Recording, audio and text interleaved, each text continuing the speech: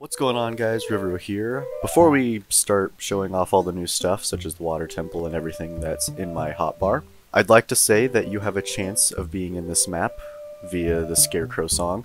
So if you're interested in that, there's a video explaining it all in the description below. I've only gotten like 3 or 4 submissions, so you have a pretty good chance of making it in, and let's just get to it. First, we must drain the lake. So I guess we'll just start with the iron boots. If we go into adventure and go into the water, it forces us down. And if we take them off, it takes us back up. They're a little finicky when trying to climb up 1 block high things, so you have to face directly forward where you're going, and you can't completely just hold space, otherwise it keeps forcing you back down. If we are underwater, you'll notice that there is actually a drowning timer now, and we can turn that off by wearing the Zora tunic. And you'll also notice that while I am drowning, I did remove the texture for the air bubbles, so you only have this to see how much time you have left before you drown. Next up, there's a new type of interface for the fairy bow. Depending on the type of arrow, which you have normal, fire, ice, and light, which I have yet to do, they will be separated by their specific type of arrow, so once you select that arrow, it'll use that type. So if we shoot the fire arrow, you'll see that we use up some of our magic meter. If we just switch to a normal arrow, it works just normally. And if we run out of arrows, we are not able to pull out the bow anymore. Alright, let's head into the temple. Shoot the hookshot spot, or not. And there we go. And we enter. And here we are, the water temple. So first off, we'll go ahead and go down here and into this little tunnel over here. And as we go, you're going to notice a lot of different changes that I had to do for this temple. One of those changes being this jump cut scene, which is surrounded by glass rather than barriers. Which, if I show what the barriers look like underwater, it looks really weird and blech. You'll also notice behind her that the door is very weird looking with the water. That's the only thing I'm not so happy with in this dungeon. Everything else I managed to find a pretty good solution, but that's the only thing I couldn't really find a good way to fix. Goodbye! And here we have our first new enemy, the spike. So we can either wait for them to stop rolling and turn into rocks, or hit them ourselves, and they will turn into just normal rocks. They will damage you eventually, and I believe if you have a shield, it does also block it.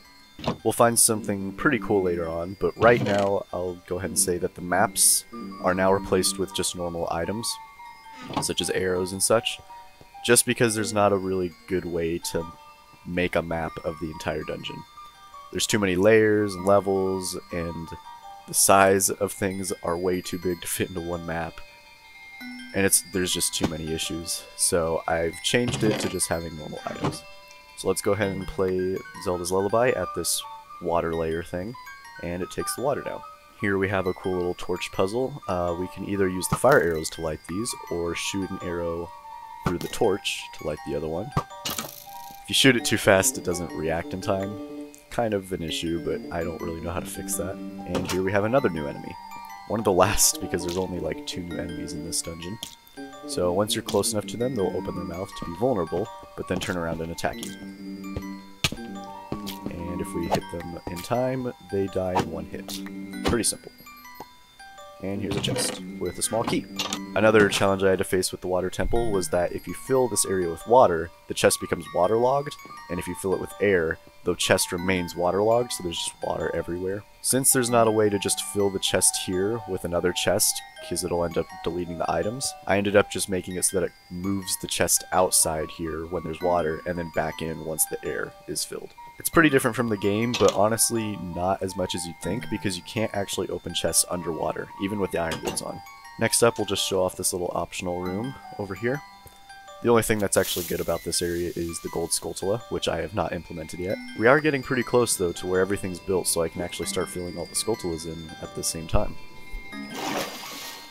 So over here we just have a little pressure plate which fills up the water, and we can hook shot over to this, and we have some tektites, which I've found very annoying when I first tried to record this. If you're not careful, you might not notice the switch that's behind the statue, which opens up the gate over here. And that's it from over here. The first time I recorded this as well, I actually got completely lost because I forgot that there's a key over in this area. If we push this block, it'll go down here, and we can swim on through. And we have another new mechanic, which is the water elevator thing. We hit the switch, and it'll go up. We can ride it up and jump across. Oh, yeah. Kinda had a feeling that might happen. Don't you just hate it when the enemies work the way they're supposed to? Alright, in this room we have a little whirlpool. Not that you can really see it, but it does give you the effect. We're going to go ahead and put our iron boots on just at the right time. And swim up here. And you'll notice that there's a switch in the dragon's mouth. If we hit it and hookshot over here, you won't notice it until it comes back, but there is a iron gate here. And here is another key. We can hit the switch to get back, and that's it from this room. Also, can I just say how much work it took to make this hookshot at least somewhat work? Which it works really well now, at least. But before, holy cow, there were so many issues. Because there's so many different type of target positions that this can be in. One where you hook on and you are able to get on top, or one that's on the ceiling so you only fall, or one that's just straight up on a wall and you just sit beside it. So let's go ahead and use a key and open up this door over here in the middle, and use the hook shot to get up here. And raise the water level to 2. And we'll go down here to reveal another key, I believe. Not before fighting some enemies. So this is like a little enemy gauntlet right here. We hit the switch and come down the enemies. They're kind of pathetic, but they kind of are in the original game too, so, you know. Small key, and we shall continue on. Oh, I guess I should mention that these are spikes here, so if you stand on them, you will deal damage. And here we are. Second floor. So if we want to go back into that middle room, not that there's really too much in there, we just gotta shoot an arrow through this fire torch and open it up. Fire arrows would have also worked, or even using them fire. The next point of interest is over here. Normally there's stingers over here, but the water level isn't but the water level isn't high enough so that they can't actually spawn. And we have another switch with another water elevator, except this one works a little bit differently. We want to hit the switch and open the chest, which reveals the compass, which duplicates itself. I forgot to fix that, but at least that's the first issue we've come across that I forgot to fix. Everything else has been working pretty well so far. So, the compass. If we right-click it, it shows us how many chests are remaining, which I am really happy with. I'm glad I could at least make the compass work, even though the map was pretty much a failed attempt. So at least half of the dungeon items work pretty much. So we'll go ahead and see that this changes to 4 once we collect another chest. But next we're going to head off into this room over here, which is just a way to increase the water level. I don't know if our hookshot can reach that far. Nope, so we'll just use an arrow and head on up. And here we are at the 3rd and final water level. We play it, and we can get through. And now that we have the water temple up back to the normal place, with an extra small key, we can go into this room. And we're getting pretty close to the mini-boss. So if we get onto this platform, you'll notice that we kind of slid onto it. So if we fall down here, you'll notice that we're sliding down, and if we try to go against it, it's pretty much futile! And we just fall down. So we can go ahead and fall down here onto this platform. And the goal is to just hookshot up to the other side before it's too late. Ah, dang it. I extended the platform because it's needed. It's way too hard to jump across that while that's also moving. So we're going to go ahead and use the hookshot to grab onto these things and pretty much just climb up to the top. I wish it wasn't so jittery, but you can only do so much with teleporting player an entire block each time. There we go. And, oh my god, I can't believe I got lost again. What did I miss? How did I, what? But I got the key down there. What key did I miss this time? It's not that one, because you need the long shot to get it. The 2nd floor of the, oh no. Dang it. This water temple really is confusing. Holy cow. That's the 2nd time in a different thing that I forgot, too. Alright, so we gotta lower the water temple temperature, not the temperature, the water level. And there we go. And swim up here. There will be a bomb wall, which we'll throw a bomb at, and I believe it's just the chest that's in here. Yep. And there's the key. Okay. So we already accomplished this room, so let's just skip it. In goes the key. And just up there is the mini-boss. We'll go ahead and shoot an arrow at this switch. Hook shot on over here. We can also use the hook shot to hit the switch if we're close enough. Hopefully this guy doesn't hit me. No! Let's try this again. So if we get on the very corner, we should be able to hit it. Yep. And I failed. No, I didn't. There we go. Full hook shot on this side. And hit the switch again. Hook shot over here. And just gotta hit it 2 more times. I didn't mean to hit that with the fire arrow. Huh. Yeah, I'll keep it. Oh god. Okay. I really hate Tektites. And there we go. So we have a like over here. We can either use that, which will make him end up eating us, or we can hookshot over to him, which also stuns him in the process. And here we are.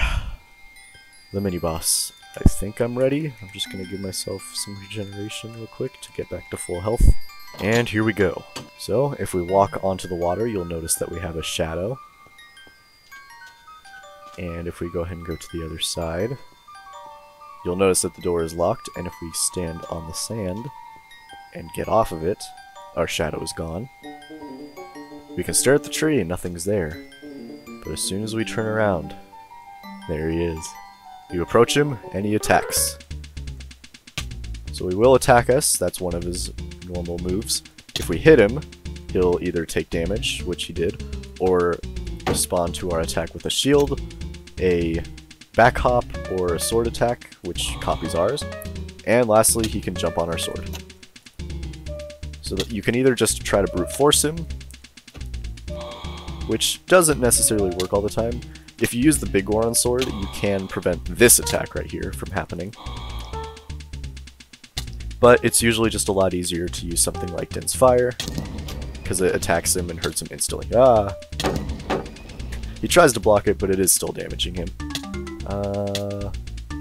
Let's see, I believe these work against him.